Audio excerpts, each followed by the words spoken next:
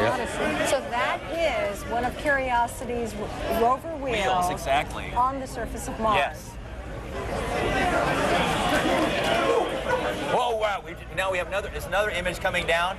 This is a view looking the other direction. It's still and being we processed. have been watching the scene live at the Jet Propulsion Laboratory there in California as the engineers and the scientists and mission control celebrate what has, at least for the time being, been this very successful start to this mission. No one knew they could do it.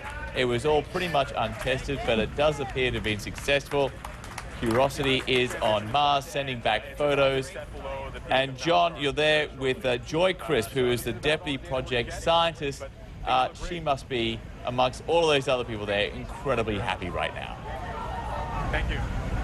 Yeah, Joy, you know, the question was, you must be incredibly happy. I'm sure you would be much happier if you were in there celebrating with them, but we thank you for being out here with us. So what are you feeling right now? I mean, a lot of years have gone into this for you. A lot of years. My whole mind is transitioning now to, okay, what's coming up in the weeks, months, and years here. It's going to be very challenging, but really exciting to see what Mars tells us about its past. And working on Mars' schedule, too, right? You got to turn your life upside, work at night and sleep during the day. You have to become a Martian. You have to become a Martian. And for the next couple of years, everybody on this science team are going to be Martians, that's for sure. But I'm sure it hasn't quite sunk in yet. It hasn't. Were you confident? Did you think? Oh, no. I don't know.